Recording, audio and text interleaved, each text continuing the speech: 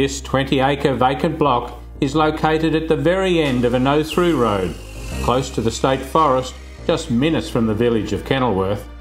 Bluff Creek passes through the property, providing an ideal camping spot. Whether you're into camping, four-wheel driving or motorbike or horse riding, this is a great base.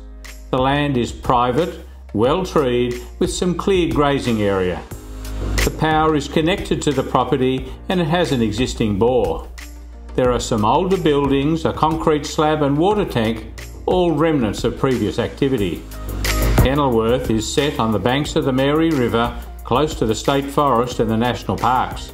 It's half an hour from Eumundi, where you can go straight through to the coast at Noosa or into the freeway, on your way to anywhere.